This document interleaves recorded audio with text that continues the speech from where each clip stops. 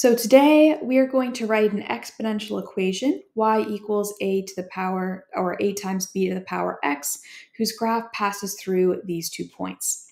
So how can we do that?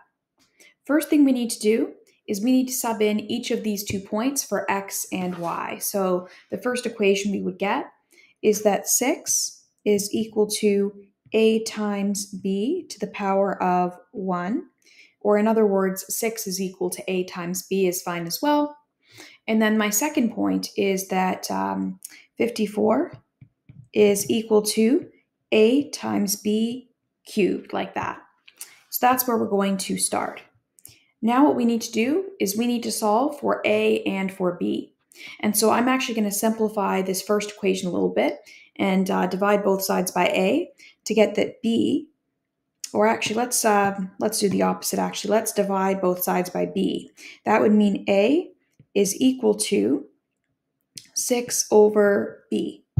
And then I'm going to sub this equation, a equals 6 over b, into my second equation. So I'm just going to put that in brackets. That's what we're doing here, that we are going to sub a equals 6 over b into this equation to get 54 equals 6 over b times b cubed. And now we're just going to continue solving for b.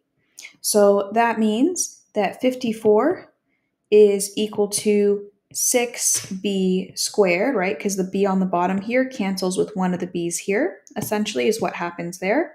So that's why that is. And then I'm going to divide by 6. So 8 times 6 is equal to, 9 times 6 is equal to 54. So if we divide both sides by 6, we get that b squared is equal to 9. And that means if we take the square root of both sides, we get that b is equal to 3. And for an exponential function specifically, we only actually care about the positive answer. We can't have a negative base in this case, and therefore 3 is the only solution we actually care about. Now, in order to find the a value, I need to plug in this b value back into one of my original equations. I'm going to choose the first one, the 6 equals ab, because that one seems easier. I'm going to sub b equals 3, since we know that b equals 3 is the case now. That means 6 is equal to 3a, which means a is equal to 2.